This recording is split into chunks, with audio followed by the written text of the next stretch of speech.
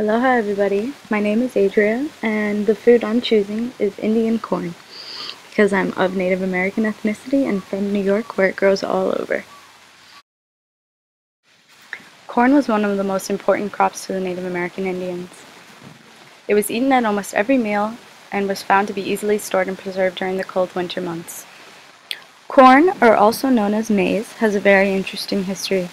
Starting about 10,000 years ago, ancient farmers in what is now Mexico took the first steps in domesticating maize.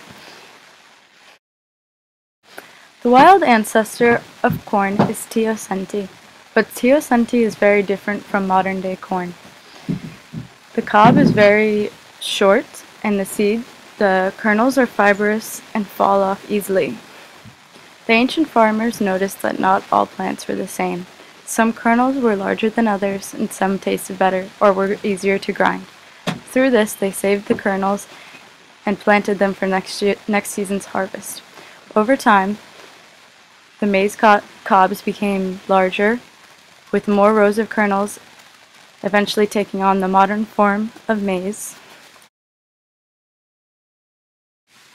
According to the Iroquois, corn, beans, and squash are three inseparable sisters who only grow and thrive together.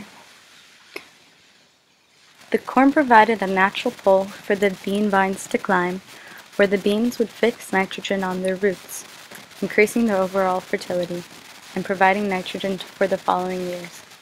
Bean vines would also help stabilize the corn plants, making them less vulnerable to blowing over in the wind.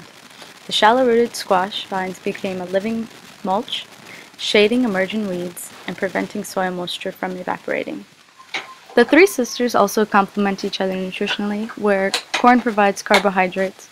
The beans are rich in protein, balancing the lack of necessary amino acids found in corn, and the squash yields both vitamins from the fruit and healthful, delicious oil from the seeds. Corn can be eaten and prepared in several different ways. The native Indians would usually eat the three sisters together in either a soup or a stew. They also would grind blue kernels to make tortillas, also popcorn, just eating it raw off the cob or grilled, also a traditional fry bread. Corn has changed a lot through history, from teosinte to the modern maize, and now farmers are genetically modifying corn to be resistant to the Roundup Ready herbicide. And we're still unsure of these health concerns, but we know that it's definitely not good for the environment and our soil, which is very important. So corn is found in a lot of foods now, like our soda, the high fructose corn syrup, maltodextrin, dextrose, caramel coloring, and citric acid, which you can find right on the back of the nutrition label if you want to avoid it. Here we have nutrition facts for a cup of white corn. We see it's very calorie dense and mainly a carbohydrate at 41%, also having a high amount of protein, 16 grams, and 8 grams of fat. It's also high in vitamin B6 and magnesium.